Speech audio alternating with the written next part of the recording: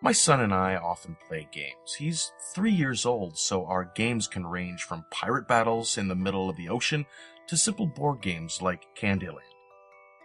Today we decided to play hide and seek. I counted to 50 while he went to hide in one of the 3 hiding places he always picks. "Ready or not, here I come," I called, as I slowly made my way to the sofa. I looked down and there was his 2 little feet sticking out from behind the sofa, accompanied by muffled laughter.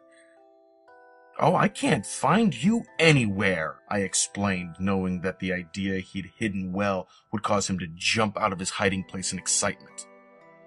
"Right," I said. "Time for bed." As I tucked my son into bed and kissed him goodnight, a small figure appeared at the bedroom door.